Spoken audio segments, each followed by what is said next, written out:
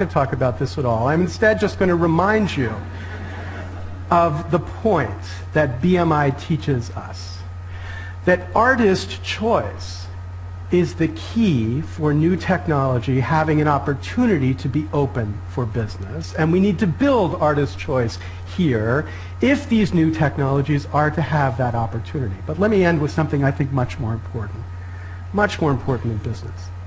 It's the point about how this connects to our kids. We have to recognize they are different from us. This is us, right? We made mixed tapes, they remix music. We watched TV, they make TV. It is technology that has made them different. And as we see what this technology can do, we need to recognize you can't kill the instinct the technology produces. We can only criminalize it. We can't stop our kids from using it. We can only drive it underground. We can't make our kids passive again. We can only make them, quote, pirates. And is that good? We live in this weird time, this kind of age of prohibitions, where in many areas of our life, we live life constantly against the law. Ordinary people live life against the law. And that's what we are doing to our kids. They live life knowing they live it against the law. That realization is extraordinarily corrosive, extraordinarily corrupting. And in a democracy, we ought to be able to do better at least for them, if not for opening for business. Thank you very much.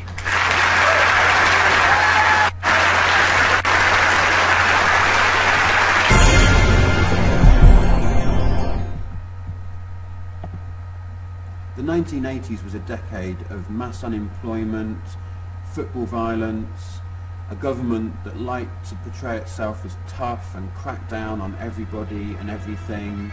It was a decade of business failures and lots of empty warehouses.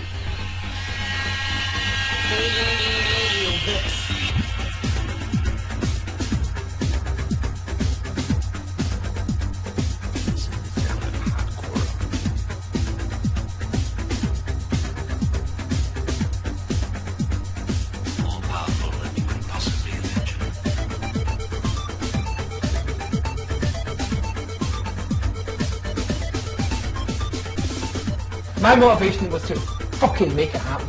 Make sure it happened all night long. Make sure it happened free or as cheap as possible. It was anything. We would have done anything for it to happen. I remember one situation where I was handed a piece of wire. Okay, strip this, put it into our block, start your stopwatch. You've got 5 minutes because there's someone on the other end who's going to find a PowerPoint and plug it on the mains, which is sometimes a lamp post or something like that. You've got 5 minutes to plug this in because then you're going to have live current on that end. If you're too slow, you get surprised.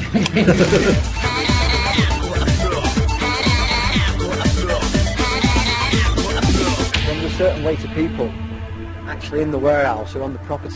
That was it. The police must have had a mandate to say, listen, leave it, just let it happen at that point, and they did. Come on, black dude!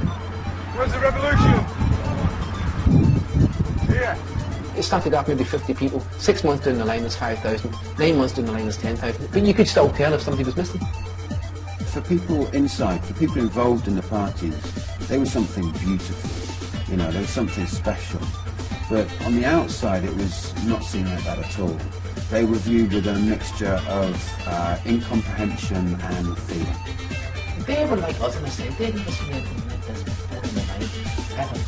So as much as we were joyed about it, they were probably praying that any home was just, you know, as much as we thought it was light, the future, the hope, the dreams, they thought, it's fucking Judgment Day.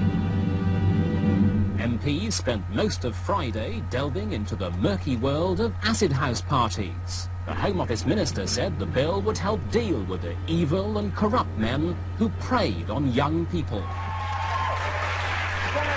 People, mixed races getting together, I'm not fighting the fact. That is a problem. What do you fear? What do you fear of letting go? What do you take instead of alcohol? What do I take? Nothing. Instead of alcohol? Why? I don't need anything. Look at why take anything? I'm high on hope. I'm high on hope. I don't need anything. That was the revolution. People started realising it. I don't need to be stuck in a fucking £100 a month job, you know, so as I can afford one night out a week. It's happening here, and I'm going to be part of it. The government is giving the police new powers to break up rave parties. The Home Office minister said the measures were needed to protect communities from what he called appalling invasions. We got to a stage where we had problems getting systems to put in the raves because they were pressuring the hire companies at that point in time, threatening them, saying basically if we find your equipment in any of these things, you're not going to get it back in one piece. We had one or two situations, didn't we, like buying speakers in Darwin, and the guy was extremely suspicious and he'd been approached by police as to who he was selling them to.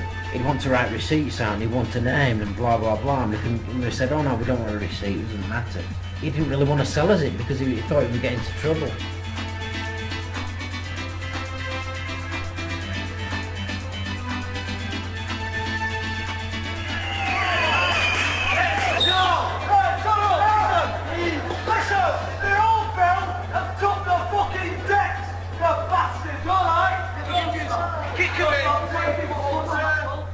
Good afternoon. More than 800 people were arrested last night when police broke up an acid house party at a warehouse near Leeds. 3 policemen were slightly injured.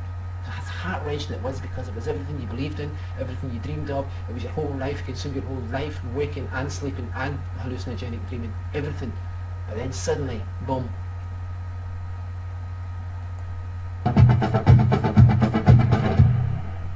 Everything starts with an E. Oh, it's so many